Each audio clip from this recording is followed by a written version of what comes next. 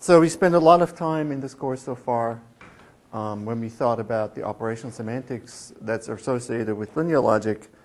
First on this idea of proof reduction, this computation, and that was related to some kind of session types. And then we had another way of giving operational semantics. It was by something called focusing and forward chaining, where the proof search itself was giving you the operational semantics.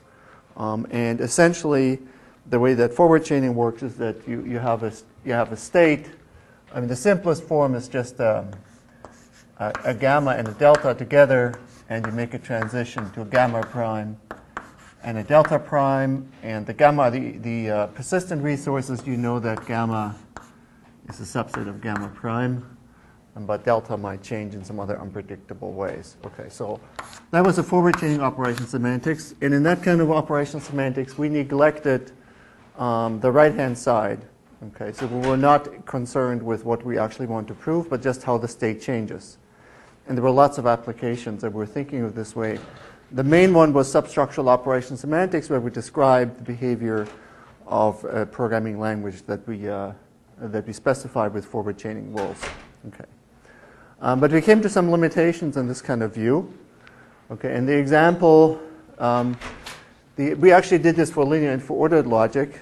So the example we had there was something like this. We tried to add addition to our ordered specification. So we have a return of a value, and we have a continuation that wants to take the return value and add it to v1. And then we want to return essentially v1 plus v2, but we can't just write v1 plus v2. These are just terms representing natural numbers. And so we actually had to start some computation to do binary addition. What we really want is addition to be like a subroutine, something we call separately, that will just compute the answer and not actually start a whole set of concurrent computations that try to do addition. So besides the fact that it's kind of tedious to do that, it's also nice because we want addition to be an atomic action. And often in the kind of process that we actually use, addition is an atomic step as far as you can observe of the computation. So what we'd like to do is we'd like to say something like here, plus of v1 and v2 gives us w, and then we want to return w. Okay. So the way we did this before, these things were positive. And the fact that they were positive is the thing that gave rise to the forward chaining semantics, because when you focus on them, they turn into state transition rules. Okay. And this plus here is actually not supposed to work exactly the same way.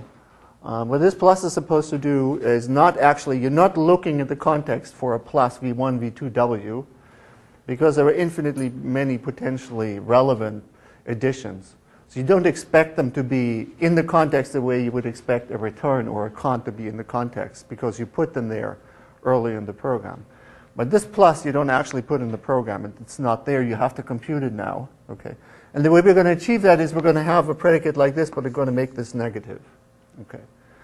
And that's, interestingly, that's the only change we need to make in order to make this whole thing work. Okay. So we can have forward chaining state transitions with the positive atoms. And with the negative atoms, we can do a side computation, which gives us a result which you can use inside the forward chaining. Okay. So that's the program that we're going to try to carry out. Okay. So let's think about how we would actually specify plus. Okay. And last time we did it with forward chaining rules, which is not what you really want. So now we want to do it directly by inference rules. Okay. And then see if we can give it appropriate negative interpretation if things are going to work out. Okay.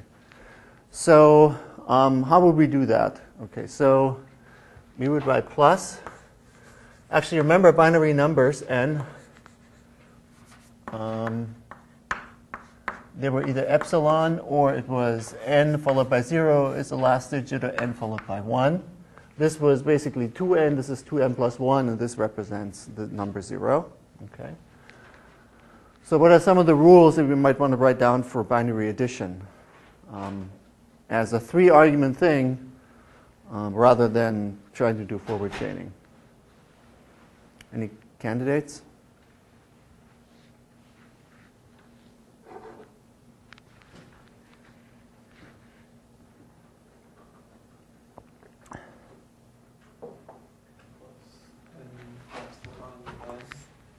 N epsilon gives us n. Okay. What else might we have?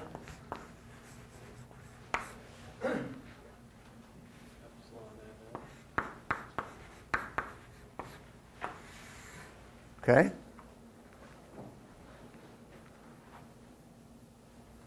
More cases?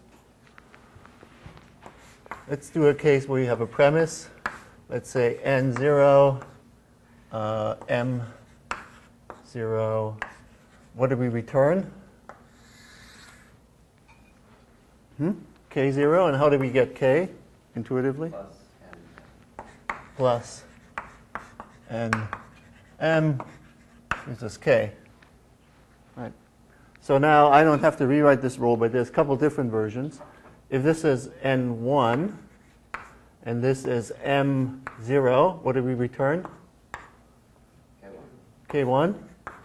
And this up here stays the same, the premise, right? Because we're adding the rest of the numbers, and the lowest digit is determined. If we have n0 and m1, we also return k1. Okay. So what else do we need? The tricky case. So let's write that out separately. So we have plus of n1, m1. Okay. So how do we do that?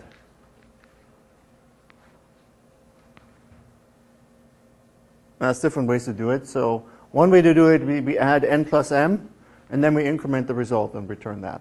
Right. So we do plus of n, and m gives us L. And then we increment L to get us k. And what do we return? K0, because two zeros together, 2 ones together give us 0 plus 1 carry. So we have to add those two things and then add in the carry. Okay. All right, so these are the rules, and we have to define increment, but that should be easy. Let's do increment epsilon. What does increment epsilon give us?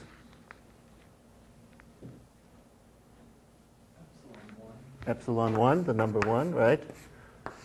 If you have increment n0, what is the result of that? n1.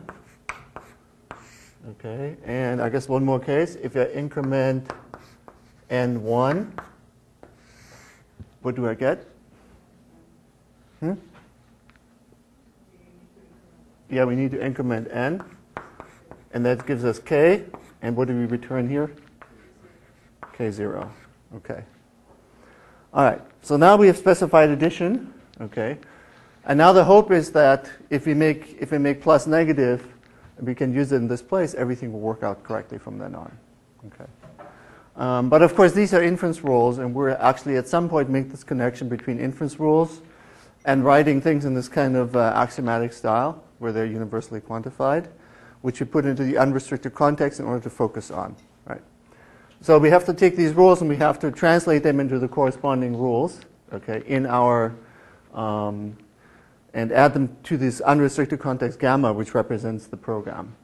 So let's take this first rule here. How would we express this as a rule? Inside as an unrestricted or persistent assumption.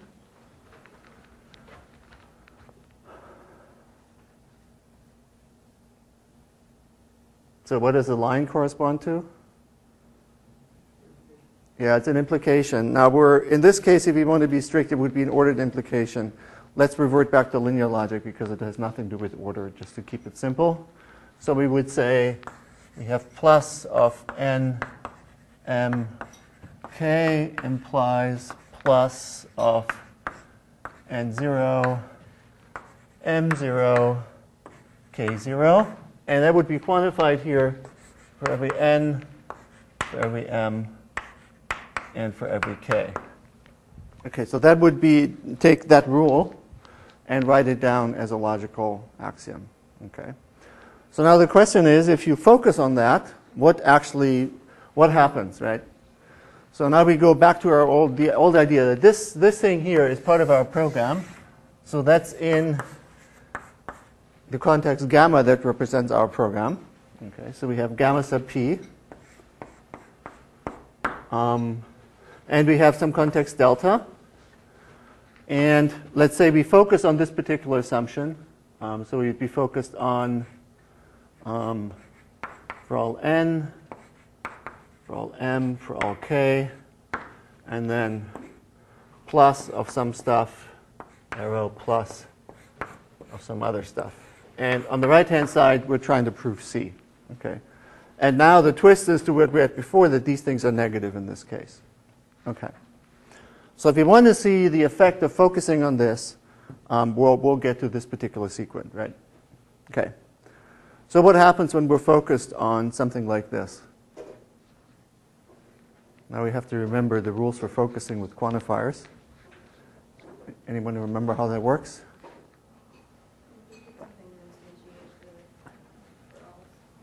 Right. So really, we have some kind of a context psi here. And so what we need is we need some term n. And I guess in this case, it would have type nat for natural number. And then we would still be in psi, in gamma sub p, and we would be in delta. And now we would be focused on, for all m, for all k, then p minus of something, arrow p minus of something else. And we're still trying to prove C. And in here, we have substituted this n that we're looking for here for the bound variable n which we had here. Okay. So we can do that 2 more times. So we have m is a natural number, and k is a natural number. And once we do that, these things stay unchanged. So then we have a context delta, and we're focused on plus of n, m, k linearly implies plus of n0, m0, k0, and we're still trying to prove C on the right-hand side. Okay, so that's the situation we get to. Okay. So now at this point,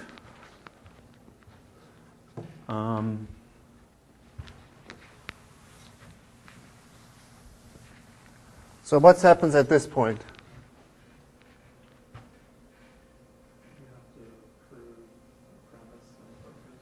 We have to prove this in focus, and we get 2 premises.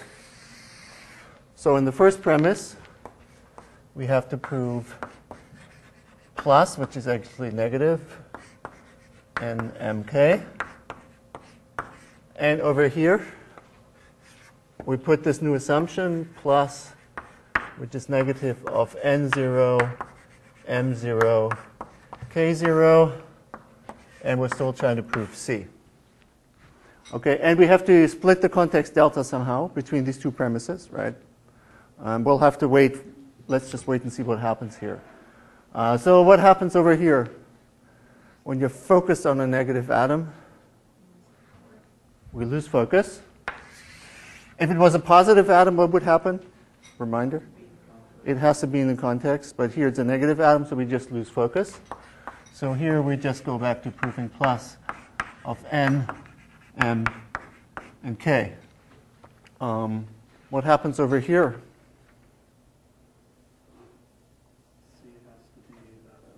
Right. If you focus on a negative atom, right, the restriction says that it must be equal to the right-hand side, which is symmetric to the situation with the positive atom. When you're focused on the right, it must be the thing on the left. If you focus on a negative atom on the left, it must be the thing on the right, otherwise it fails. So here we know that C has to be equal to plus n0, m0, k0. And what else do we know? Yeah, because this is an initial sequence. Once C is equal to that, There cannot be anything else here, okay, in the linear context. So the whole linear context actually must go to here. Okay? Okay, so now we have a derived rule of inference, and we should write down somewhere. Let's write it down over here, what that looks like. So if we're in delta, and we have a psi, and we have a gamma sub p and a delta, and we're trying to prove, what does C look like? C is plus n mk. Did I copy that correctly? N0. I didn't copy it correctly. Okay, N0, M0, K0. This branch over here, that's finished. There's no subproof left. So the only thing that's left is this thing over here. So the derived rule that corresponds to focusing on that will be this.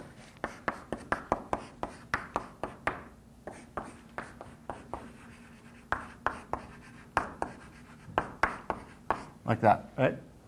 So just following your nose and seeing what comes out. Okay. So wait, but that's more or less, it's almost exactly the rule that we started with, right? We took this rule here, okay, and we turned it into a linear proposition, which is part of our gamma. But then focusing on it when p is negative gives you essentially back the original rule, except now we make the context explicit in this kind of a rule. Okay. And so this is exactly the opposite of what happens in forward chaining. Okay. In forward chaining, the action, I just erased it, the action is entirely on the left-hand side. The delta is transformed to delta prime. The gamma is transformed to gamma prime. Okay. Here, nothing happens in the context. Okay. But we just work on the right-hand side. We reduce the goal of proving that to the goal of proving that. Okay. And so this step here, that's what's the backward chaining.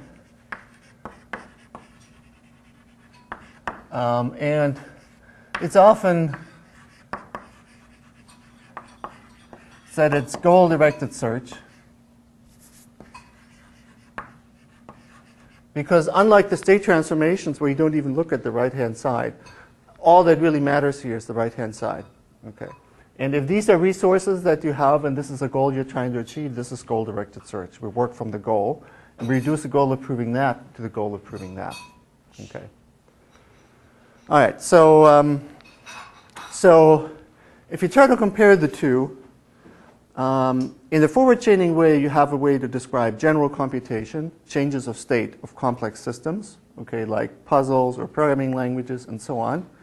In the backward chaining way, you have a way to compute particular predicates in the goal-directed way, okay, rather than just state transformations.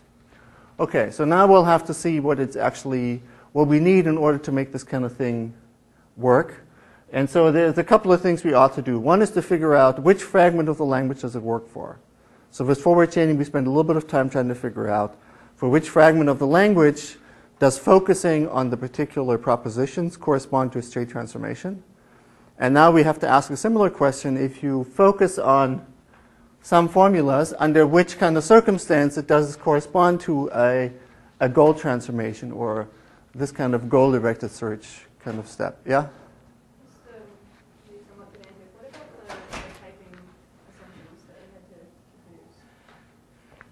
Okay, so there are three premises, which are these three, that we should prove. Okay, but what we generally do is we assume that when we have a goal, that the goal is already well-typed when we start. And for this goal to be well-typed, N0 would have to be of type NAT, and this would be of type NAT, and this would have to be of type NAT. So it turns out in many cases, if we do this correctly, the fact that n is a natural number, or n is a natural number, is already implied, okay, by the goal that we're trying to solve. Okay. So, so what happens is that those kind of premises don't really come into play usually operationally in a very strong way. Okay. But it's a good question, so we need to be careful about these things. But usually they turn out to be redundant. Other questions? Okay. Yeah. So if we consider cut, Yeah. is there still some distinction between the forward chain and the backward chain? No, cut doesn't work with either one of them. So, because this whole idea is based on the focusing system, and the focus system cut is not an inference rule, it's just admissible, which we proved in order to show that it's complete, but it's not really part of the inference system, so there's no cut in here. So cut is really important when we actually interpret proof reduction as computation, but we want to eliminate cut if proof search becomes our mode of computation. Because then if we wanted to have something already in the context, then we could just consider that a goal and prove that and say that it's Yeah, I think cut is generally intractable in this kind of backward chaining. I tried at some point, like in the early 90s, I tried to make some sense of it, and but I think it was a limited success. The reason is because when you do, maybe this is getting a little bit ahead of ourselves, but you can use kind of backward chaining, for example, to describe type inference in a very simple way, in a very high-level way. But it doesn't work very well with lets, because when you do type checking for a let, you kind of have to generalize the type. You have to put in universal quantifiers because you can use the thing that you analyze at multiple different types. And that's not a backward chaining step. You have to add the quantifiers on. So it works only to a certain extent. At some point, so we were trying to think if we could explain that particular with a kind of a cut. But like I said, I was never really quite satisfied with the results. Okay. So there's a few things I swept under the rug as usual. Okay. So one of the things I swept under the rug is that in our example of the operational semantics, what we had is the first argument and the second argument, the V1 and V2, and we wanted to compute and return the result. So we didn't have the third argument, right? So we have to slightly generalize the way we think about inference. We have to take into account that the unknowns that we're determining as part of the search process. Okay. So far, kind of the only unknown that we ever had was the proof. We were asking, is there a proof? Can we construct a proof? But now we also asked, are there terms that make this true? Okay. So let's go through an example of that. Okay, I'll erase it over here.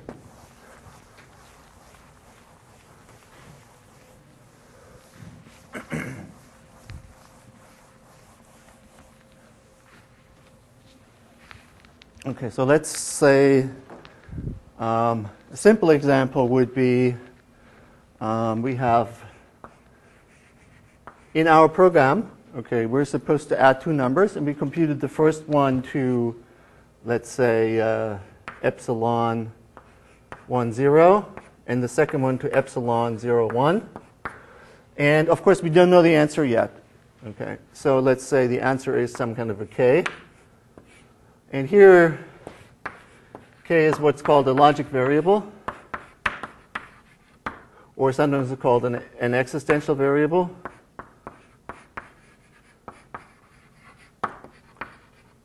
Because what we're asking, in particular in plus, we don't actually need any context here that's linear. We're just trying to find something that makes this provable. And we know the first two things, but we don't know the third one. Okay. So how do we proceed? Well, we have to look at our rules there, which are actually, sort of, we have to add deltas everywhere to be precise with respect to what I just said. But we can just look at the rules this way because we know the two things are really equivalent. Okay. So which rule could have been applied for this one? This rule doesn't work because this has 1 and 1 and this has 0 and 1. The other plus rules, the only plus rule that works would be this one, right? The third one. This one, we have plus here. Okay. Okay, so if that's the conclusion, what would be the premise?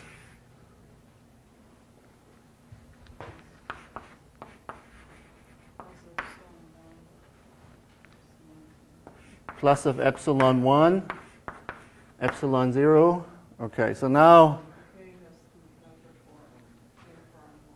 okay, so here we find that k equals k prime 1, right? Because if this thing matches the conclusion here, then this k, which was a variable, must actually be k of some 1. And in the premise, we have the k, which I called k prime. Okay, so if there is a proof at all, it must look like this. Okay. Okay, now how can we prove this? It's the second rule here, second version of this rule. And what did we find out about k prime? It's k double prime followed by 1, right? And so then we have to solve plus epsilon, and epsilon gives us k double prime, right? Okay, how do we solve that?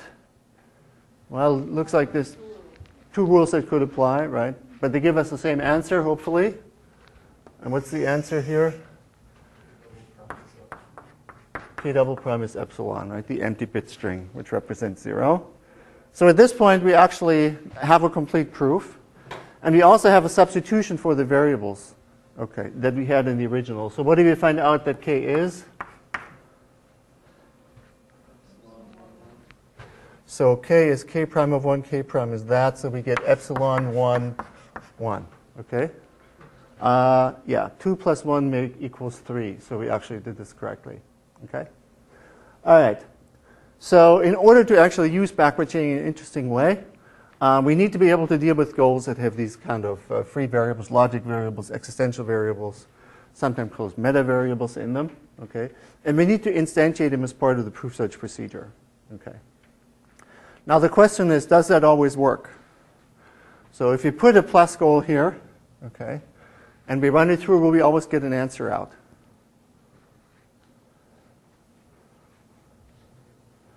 So what do we need to do in order to show that that's the case, or find a counterexample to it?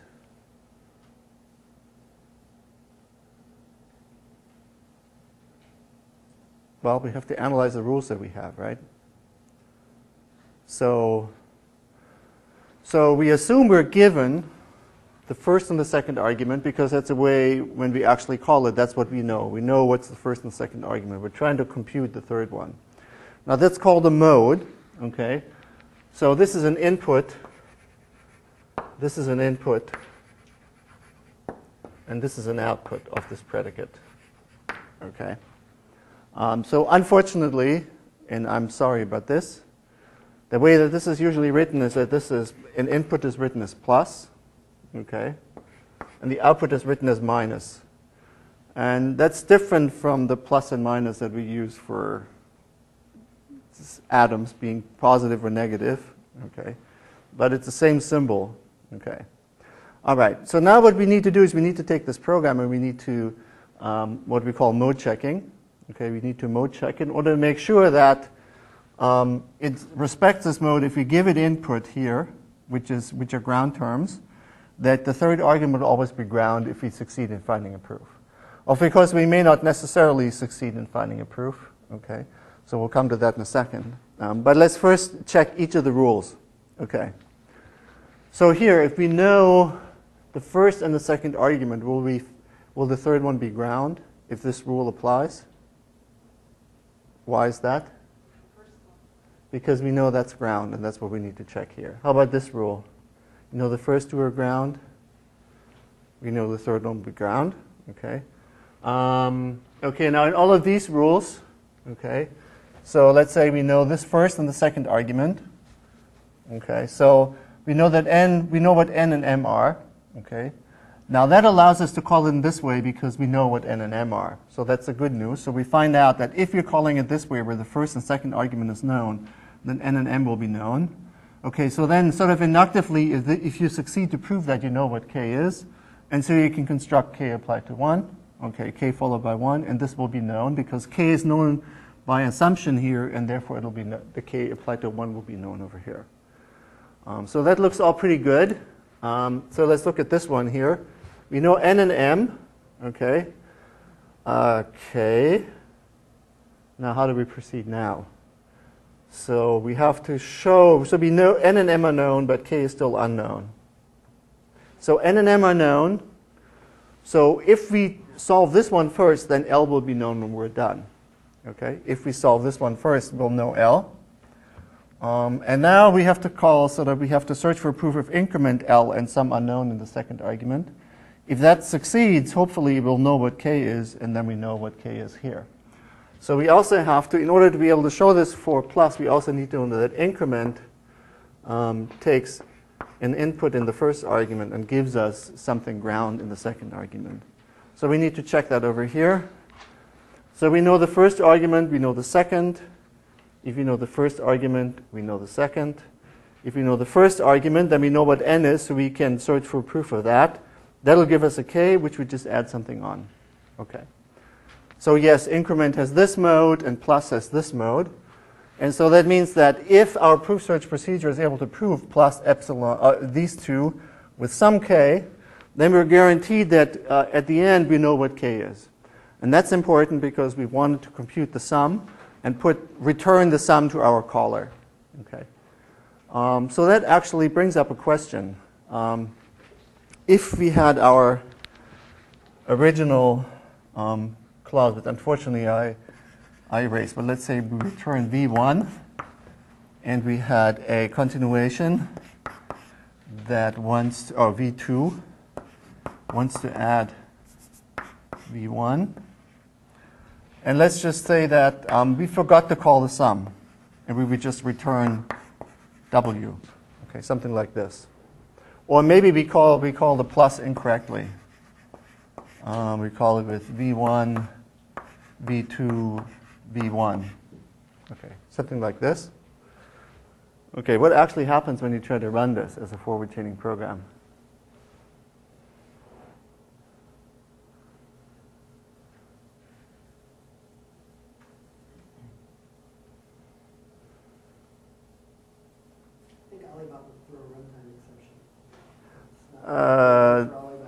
Fortunately, that's not what I asked, Rob. So you're in the clear. Okay, so this is problematic because what this basically says, like if you ignore this premise here, if we're returning a value to this continuation, then we return an arbitrary value. Okay. So what would our forward chaining program have to do in this case? So it could guess some value. Okay. That's probably the best interpretation I can put on it right now would be to say, you're allowed to return anything, whatever you want. Okay. But we wouldn't really have any reasonable value to actually return here. Okay. So in some sense, this should be ruled out. Okay. Should have already been ruled out as being something that's incorrect because the things we want in the context are always ground things. They're always terms that have no free variables in them. Things that are always known. Okay. So how will we check the correct clause where we actually have put the w here? Okay, how will we do that? Okay, so return and cont are positive. This is positive, this is negative. Okay, so this is a forward chaining clause. Okay, so the way we do it as follows. When we try to fire this clause in the forward chaining direction, because this is positive, we look for a return in the context. Everything in the context is always known, and therefore we know what v2 is. Then we look for a continuation in the context which matches this shape. So we'll know what v1 is after matching that because anything in the context is always known. Then we solve this as a sub-goal, which may involve some proof search. And it's okay to call it this way because by this time we know what v1 is and we know what v2 is, assuming that we match these things in order. Okay? So we have to be careful when we do this that we actually match these things in order because if we try to do this first, we don't know yet what v1 and v2 is, and we would not actually be able to find a proof. Okay. Okay. And then because it has a negative, it has an output argument in the third position. When this plus succeeds to find a proof, then we get a w back. Okay. And then we return something here, and this is okay because this is added to the context, but we know w, and so we don't violate our invariant that everything in the context is known. Okay. So what we already had, what we already should have done, but we didn't because it was one of the things that was convenient to sweep under the rug, okay? To check when we have these forward chaining rules that they're mode correct in the sense that any variable that appears in the head of a rule, okay, must be ground by the time that we get there, must be known by the time that we get there, okay? Okay, and for the backward chaining programs, it's equally important. Okay. Yep. So, so if this is as an implication, shouldn't that be quantified? Correct. So there's implicit quantifiers that say for all V1, for all V2, for all W, and then this implication. Okay, so but then we have to find the then we have to find the instantiations for those before we actually get to the body of the group. Okay, well, we do the same trick. We locally decide we don't know what V1 is, we don't know what V2 is, we don't know what W is. And then we try to match in the context for something that returns, and next to it a continuation. And when we find that in the context, then at that point we'll know what V2 is and we'll know what V1 is. That's right. So if you have a parallel pair, say, where we evaluate the two components of the pair in parallel, there could be a couple of places where you want to do an addition. And any of them that matches is allowed to fire. Because in the forward chaining we have don't care non-determinism, so anything that matches can fire. Okay. Right. So, but it is the fact that we look for these things in the context here that will tell us what these variables are. Okay. Okay. So, but we have to be careful, and this is a restriction on the operation semantics. We have to match these things somehow in a particular order for this to make sense. Now, so here, when we have one of these rules, we have a similar obligation. Okay, when we're trying to find a proof of that, we actually have to be careful to add n and m first, and then increment the result. If we try to increment something, we can't do that yet because we don't know L. Okay. So another way of thinking about it is that in the proof search process, when you search upwards for a proof in backward chaining, and you have more than one subgoal, you have to decide in which order to solve the subgoals in. Okay. And there's a couple of answers to way to do that. One is to try to schedule these dynamically. Okay, so you might schedule and say, I'm here, I know n and m, I don't know L, so this can't fire yet, so I'll execute this. And eventually that'll tell me what L is, and then I can actually search for the proof of this. Or you can schedule it statically and say, this is the first premise up here, so we'll always search for this first and then for the second. Okay. And from a programmer's point of view, it's easier and more predictable if we just say we always solve things from the left to right. You know, first premise, second premise, third premise, and so on. So this program would be incorrect if you put increment as a first subgoal over here, the leftmost premise. Okay, because you can't actually execute that with this particular mode. Sometimes modes are not unique. So you can actually take the same predicate and assign it more than one mode. Okay, so you can run it in different directions. So for example, let's look at increment. Can we say increment minus plus? So that's actually using it as a decrement, right? We're giving the second argument, which is supposed to be the result of incrementing. We want to determine, okay, the predecessor. So can we do that? Okay, so actually there's 3 rules to check. If we know this, well, there's no variable here that's determined. If we know this, then it's okay to call increment here. We get out the n, and then we just add 1, so this is known. If you know this, then we can compute that. Okay, so we can use the increment predicate as a decrement. Okay. Now, in the early days of logic programming, okay, this was like a big deal. Okay, so a lot of people say, okay, I just write down what I mean, increment, and then you can operationalize it in lots of different ways. But I think that the story is that this is a nice story, but it doesn't really work very well for software engineering purposes. In some sense, you know, in some predicates it happens to work, in others it doesn't. And when you actually want to use a logic program for doing any computation, you need to be aware exactly which modes it works in and which one it doesn't. Okay, so it doesn't really save you much in terms of, you know, generally speaking. So let's see, could we run plus in a different direction? The second argument increment will be 0. If the second argument, Okay, so then it would fail, right? Because it doesn't have a predecessor. Right? Okay, so that's an important point. So when we give it this mode, what we're saying is that if you call increment in the place where the second argument is known, the first one is unknown, and you can find a proof, then the first argument will be known. Okay? It doesn't guarantee that the first argument, that you can always prove it. Okay? So this is a good example, because if the second argument is 0, then immediately we know this rule doesn't apply, this one doesn't apply, this one doesn't apply, so we fail immediately. And that's okay, because we can't decrement 0 under this definition. Okay.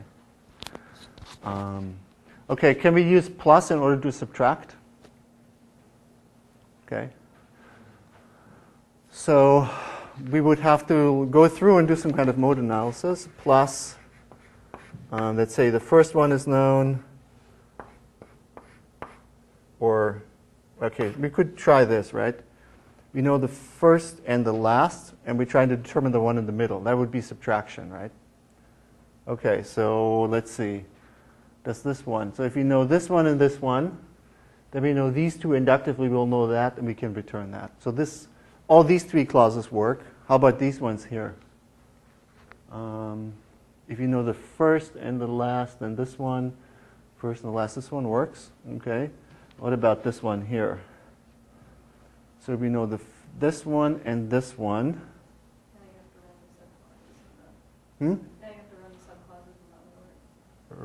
Okay, now I know K I can decrement. That gives them the L, and then I can call it here. So in order to run it like this, I'd have to reverse these two premises. So I can't run the exact same program. I have to make one small change in order to be able to run it in a different direction for subtraction. Okay. Okay.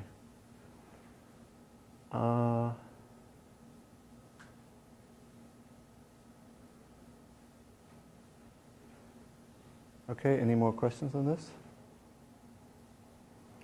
Okay, so now I want to write some more interesting backward chaining programs. Okay, so now we do know essentially what it is. But the nice thing is, by the way, that we already proved the completeness of focusing, or at least we hand-waved the completeness of focusing. Okay, and that means that we have backward chaining sort of and forward chaining kind of for free. Right? We can do either of them because backward chaining is just an implementation, essentially, of clauses where we have negative atoms. Okay. Now we need to actually write down, we probably should write down what kind of language fragment, what kind of propositions are subject to this kind of goal-directed search, just so we know exactly what the fragment of the language is that we're working with. So let me try to do that here.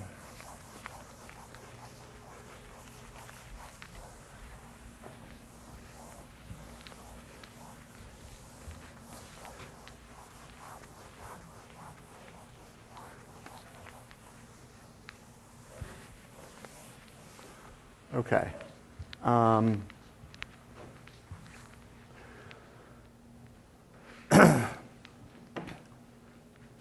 Okay, so what kind of things can be permitted on the right-hand side? So the right-hand side here, okay, let's see, what should I call that?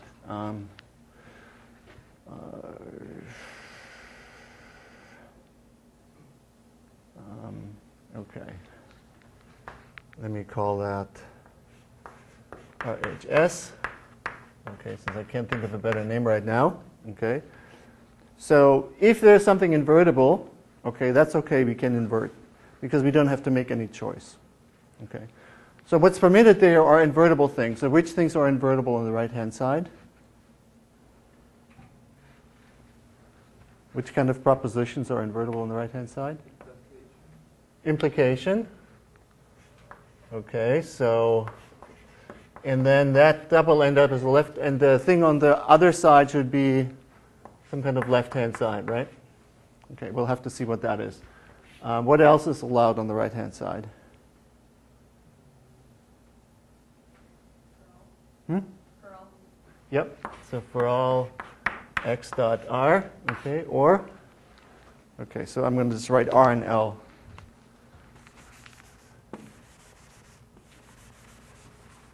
Okay.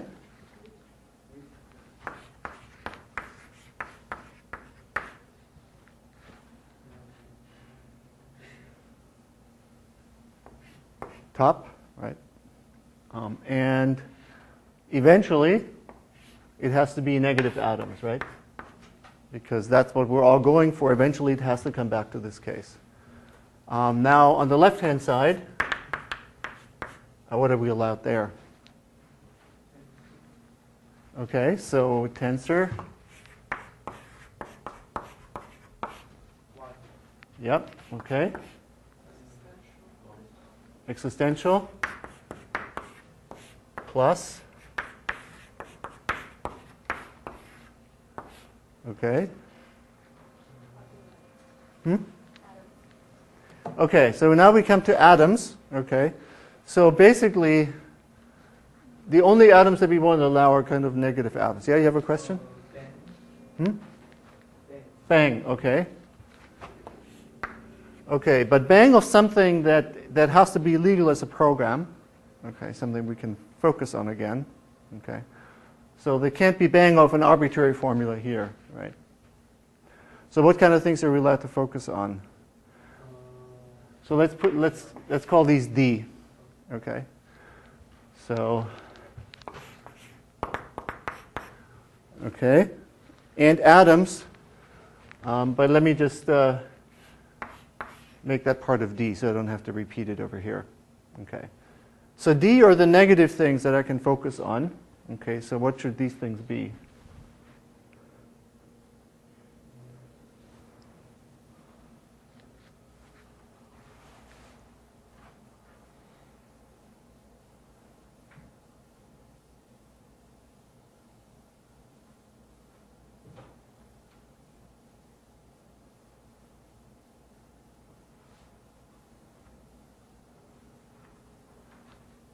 Can I economize? Yeah? Do you have an? What's the difference between R and D? Okay, should we just use R? Okay. Because we also want to have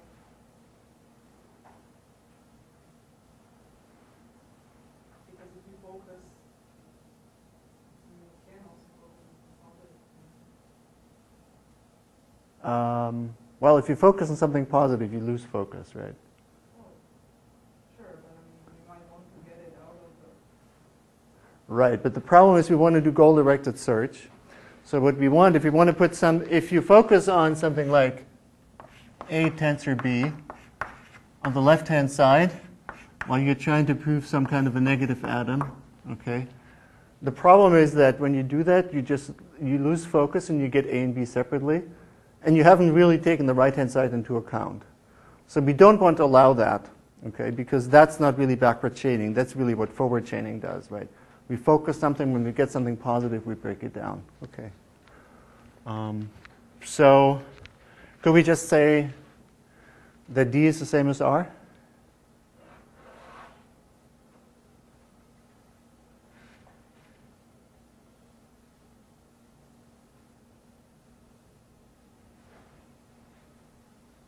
I don't see why not.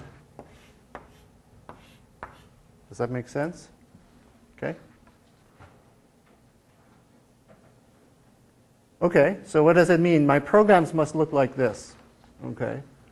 So my programs are universally quantified implication, possibly additive conjunctions. So they're essentially negative that I can focus on. Okay. But I can't bottom out with something positive, right? It has to be sort of hereditarily negative. Except when I get to the left-hand side of an implication, then I can have something positive, which I can break down asynchronously, until I can come to something that I can then, again, focus on. Okay. So we don't need a separate clause here. Okay. So that includes a whole bunch of formulas. It excludes essentially everything that we did before with forward chaining. Yeah? What is positive? We don't have them, right? They're not allowed in backward chaining. Okay. So that's one of the restrictions. Okay. So this is the pure backward chaining fragment, right?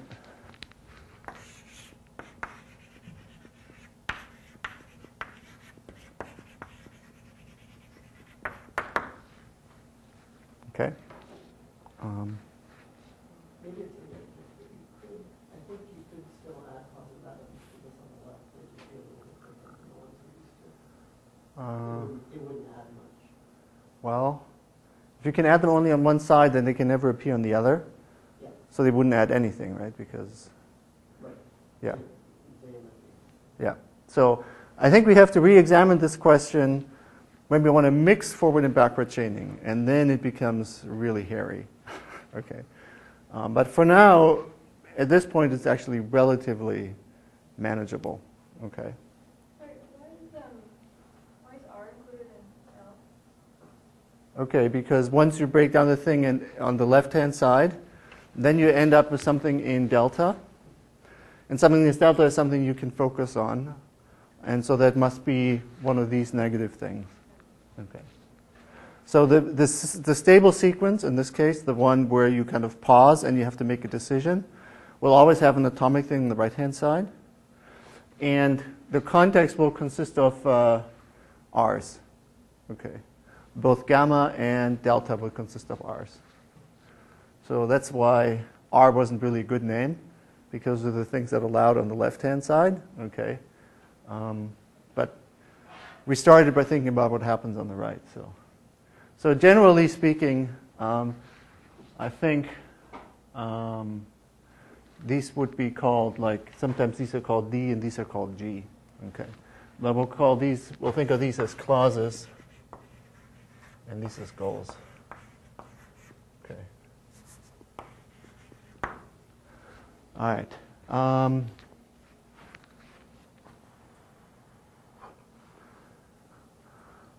Okay, so the program I want to write is actually a little bit reflective in terms of what we've been doing so far. So we've actually been writing these kind of rules in order to describe state transitions, like the operational semantics of a programming language. But we actually haven't taken the type checking rules for the language and written those down as a program. Okay. And so that's what I want to do now. So I want to think about the linear lambda calculus as an object language, and I'm trying to implement a type checker for it. We already know how to run it, but how do we type check it? Okay. So, okay.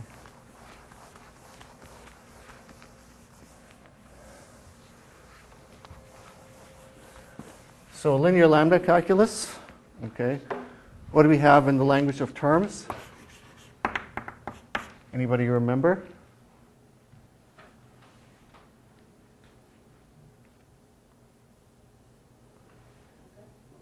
Yes, okay, that's why it's called the lambda calculus. Okay. Okay. Pairs and tensors. Okay, and we need the corresponding elimination forms. What's the elimination forms for the additive? Pi 1 and pi 2. And what's the elimination for tensor? Let x tensor y equals m in n. Okay. Let's just finish it out with the unrestricted, with the bang. What do we need for bang? Bang of m. And what's the elimination form for that? Let bang u equals m in n. Of course, u also needs to be allowed to occur, and x needs to be allowed to occur.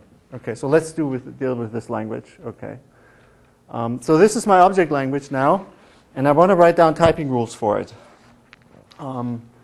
So I'm going to have two contexts, gamma and delta. Okay.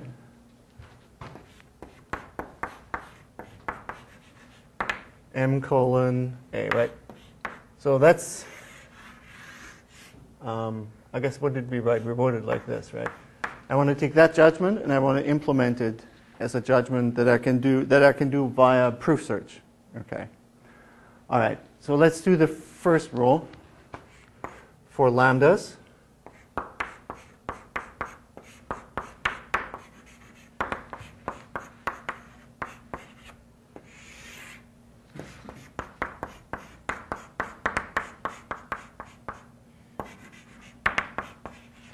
Okay. So we have to decide a whole bunch of things. So one of the questions we have to decide is what is going to be our input and our output. So how do we want to think about type checking?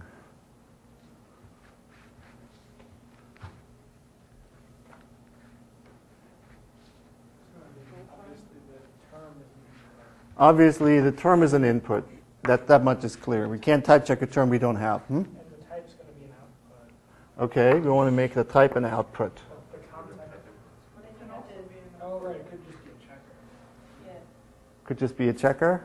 or you could label the, because if you don't have the A annotation in there, lambda is the and Yeah, well, we want the context to be an input, right? Type checking a term without knowing the context in which we type check it doesn't make much sense. So we want gamma and delta to be inputs. But then this rule already has a problem if this is supposed to be output, right? Yeah? So again, we need separate. I mean, we need to one for checking and one for like synthesize it. Okay, so that's one way to go. Okay, so we can try to figure out. There's two different judgments involved. One where we check and one where we synthesize. Yeah? Or we can put the type of the argument here, lambda x colon a.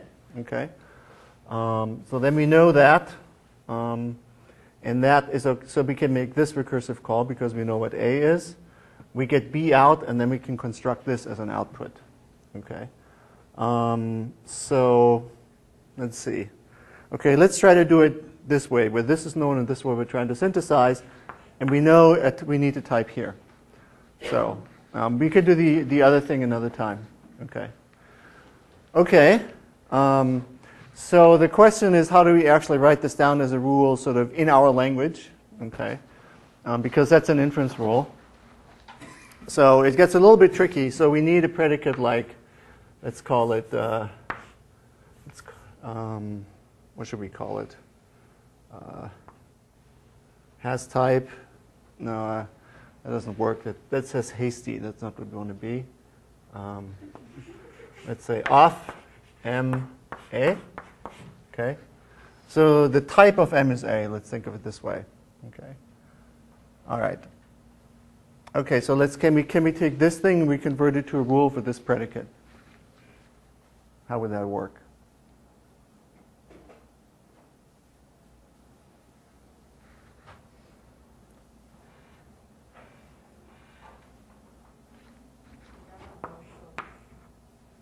Yeah, so what happens with gamma delta? That's a good question. Right, so we want to take the gamma and delta, and we want to put these into the context that we have in our type checker at the meta language. Okay. So what we want to have is something like, let's forget about the gamma right now, of xa, and then we want to have this thing should be MB. We want something like this in the premise, right? With this assumption, we can prove this. Okay. So what does that mean? How do we actually write this backward chaining rule? Actually, let's write down what the conclusion would say. It would say off lambda x colon a dot m, which depends on x, has type a arrow b. Okay, and this would have to hold in the premise. Okay, so one way to say that is that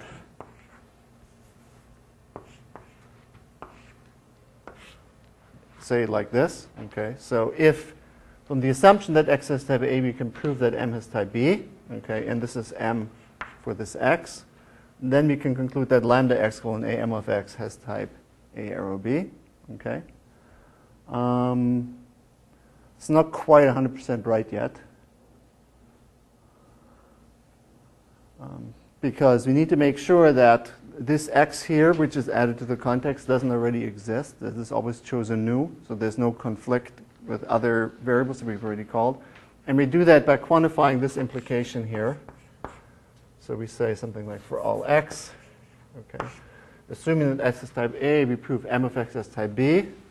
Then we're allowed to conclude that lambda x m of x has type A arrow B. Okay.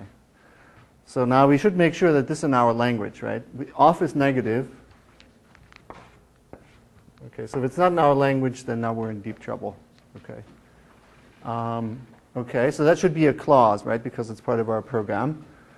So then this should be an R. Is this thing an R? because it should be this case. Yes, because it's a negative atom, so we're okay on that. And this universally quantified implication should be an L. Is that allowed?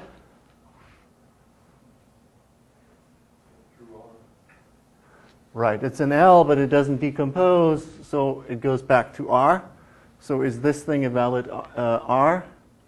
It's universally quantified with an L over here and an R over here, which is a P minus. Okay, so this seems to be in our fragment, so we lucked out. Okay. All right. So that would be the representation of this inference rule as a backward chaining program. So, and the way we should check the modes on this. Okay, so this is input and this is supposed to be output. So when we start, we don't know this. This is going to be some kind of variable. Okay. Now when we analyze this here, we get to know A and we get to know M. Okay. And then we introduce a new X. This assumption, we know A because we know it from here, and we know X because we quantified over here. So that there's going to be a new parameter put into the context. So this one's going to be okay. And about this one here, so we know M because we know it from here. Okay. And inductively, it'll tell us what B is, so we can put together this arrow over here and return that. Okay. Okay, so we're in good shape for this. So let's try one more for application. Hopefully, it might actually be a little bit easier. So what does application look like? Delta 1, delta 2, M applied to N has type B. If in delta 1, M has type A, error B, and in delta 2, N has type A. Okay, so that should be our rule. So how do we translate this?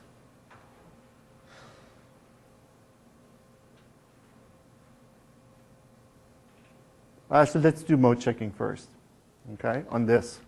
If you want to use this in the direction, we know this, and we know the context. Okay, so we know M, and so we get A and B out of that. If this succeeds, we get an A and B out. And here, we know N, we get an A out. We have to compare these two things, see if they're equal, because we get them out of both sides, right? We have to make sure they're equal. If not, then we'll fail, right? We can't prove it. But if they're equal, then we know B because we know it from here, so we can return it here. Okay, so modes work out.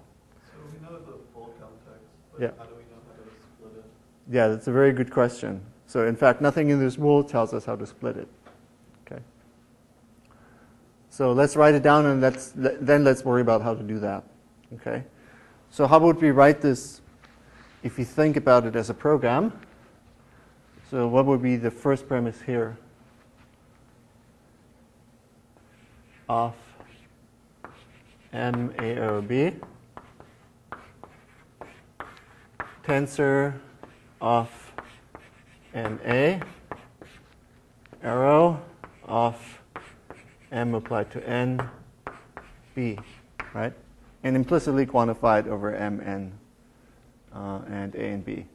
Okay. So is that in our fragment? It should be. That would have to be in R. And R is allowed to be an implication, where the left-hand side is an L. A tensor is allowed here. And then the components, again, are negative atoms, so they get us to the R back to here. And the right-hand side is a negative atom, which is allowed because of this. Okay, so it's in our fragment. Okay. And I think there's some independence here. I could swap these two premises and it wouldn't matter, right? Because every term synthesizes its type, so the order in which I do these things doesn't matter. Okay. Okay, so now we come to the question of what actually happens here with the context. Okay. So far, when we did forward chaining, we were very cavalier about the context in some sense. When you have a forward chaining rule, what you do is you find a place, you try to find all the premises in the context. By matching them, if they're in the linear context, you remove them. If they're in the unrestricted context, you leave them there. Okay. And then you add the right-hand side after you have constructed it to the context. Okay. So we didn't have to do anything fancy with the context. It was a very straightforward thing. In the ordered context, it was a little bit trickier because we have to look for the left-hand side of the forward chaining rule as a together in the context, right? So we have to kind of scan the context and try to find all those things next to each other, okay? And then right in that place, we have to plug in the right-hand side right in that place in the context, okay? But still, those things are very straightforward. Here we have this big problem that in order to use this rule or this rule, we actually don't really know how to split the context, okay? So when you try to use this in order to prove that MN is type B, you're kind of on your own because you don't know how to split the context. Okay, so we need something that's called context management, okay, in order to really get delta 1 and delta 2 to figure out what they are, okay. Any ideas how we might do that?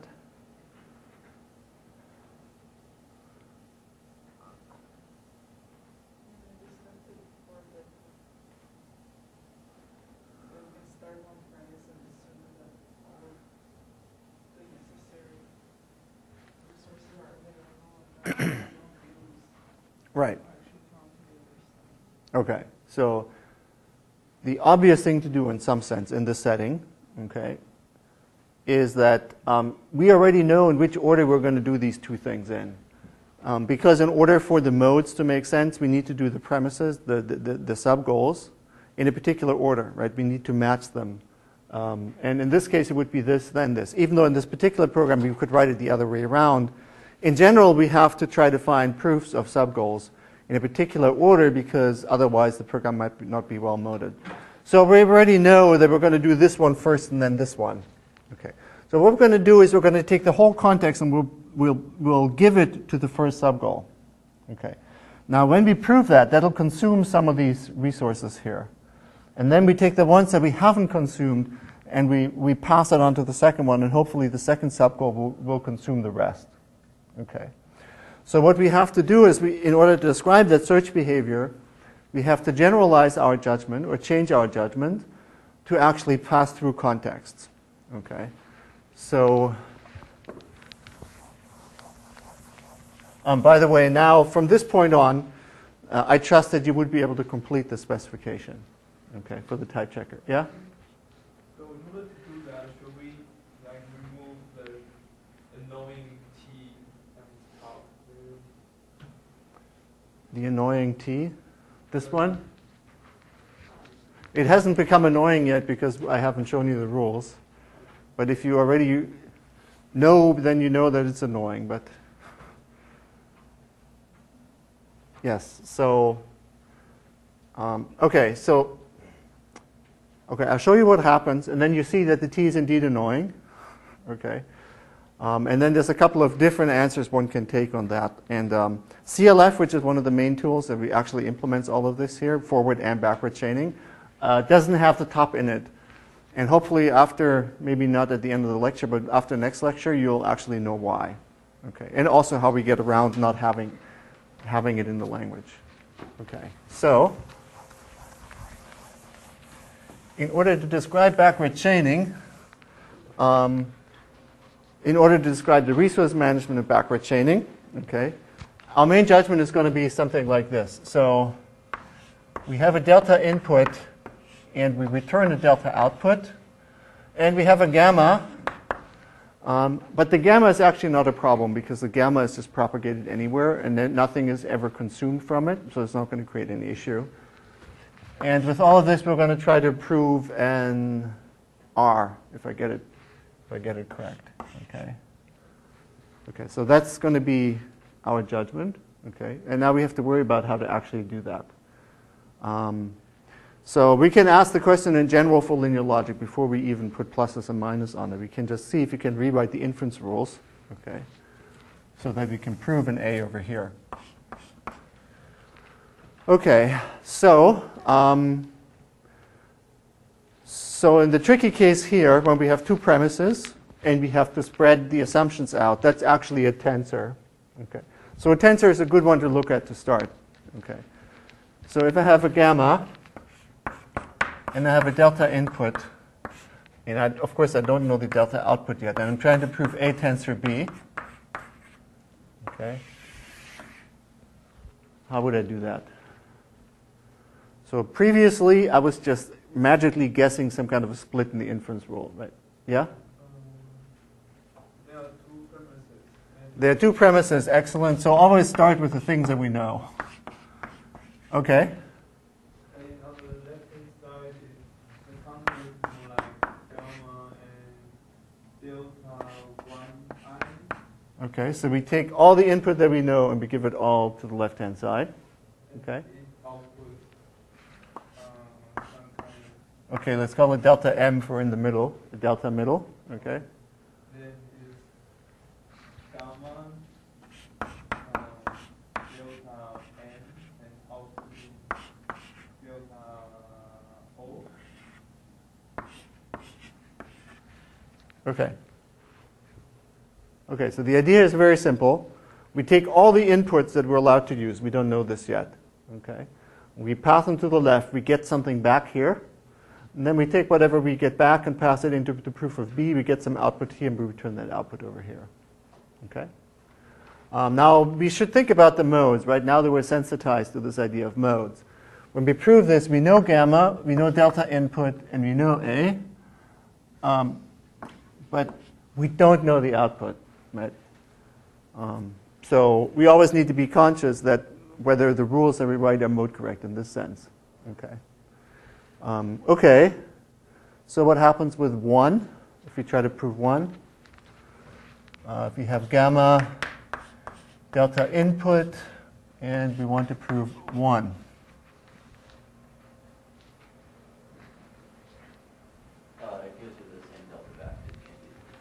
You see the same delta back because it can't use anything from it, right? Okay, so let's think about if we had something like this and we could complete it, what would be the theorem that would be relating it to the old definition of provability?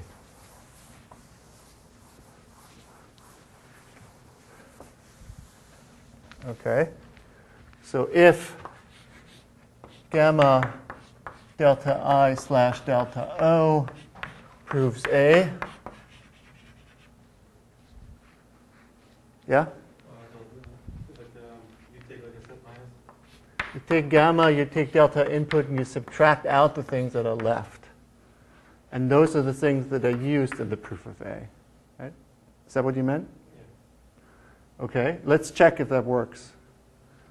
Okay. You have doubts? I have a doubt about the tensor rule. Okay. What happens, like, with the top problem? Like, you should be able to prove A Wally top tensor A and A Wally top tensor top. Okay. My example is not perfect, but it seems like you don't know what delta to get out and pass to the second. Okay. All right. Okay. So I guess, well, let's do this thing first, and then let's come to the top problem. So what happens here is does that make sense? What I wrote down there? Yeah. And that's actually like a multi-set minus. Yeah, multiset minus. So if you have multiple occurrences of the same, so basically these two are kind of in parallel, where you remove things kind of in specified position, and the delta output can have the same exact shape, and you can subtract it off. So we should look at the atoms, and then we look at top. Let's look at the atoms first. So if we have, and we're trying to prove an atom. Okay, we're only interested in case of negative atoms, but actually probably doesn't matter right here. Okay. So how does this work now?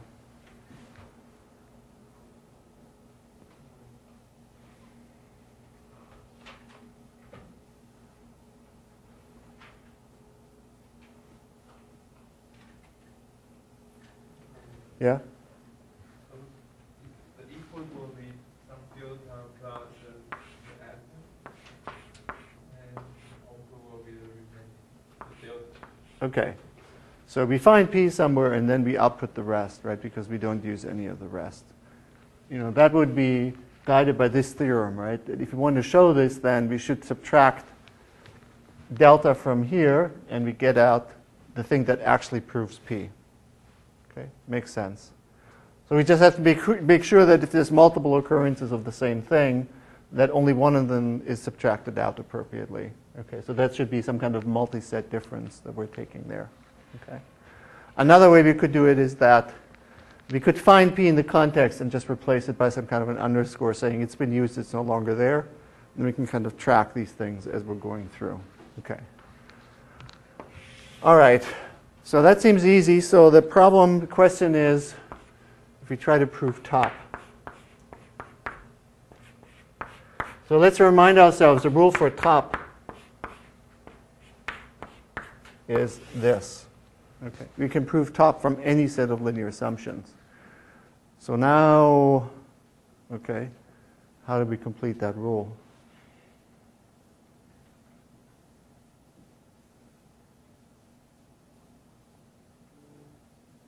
Well, that's the problem. For example, if T occurs as the first one, Mm-hmm. conjunction, then we don't know a priori which of the resources we're going to need for B. So if it was the other way, then we could just consume whatever is left. Mm-hmm. But if it's converted, then we don't know. Right. Okay. So in the first paper on resource management, what Hodes and Miller did was essentially this.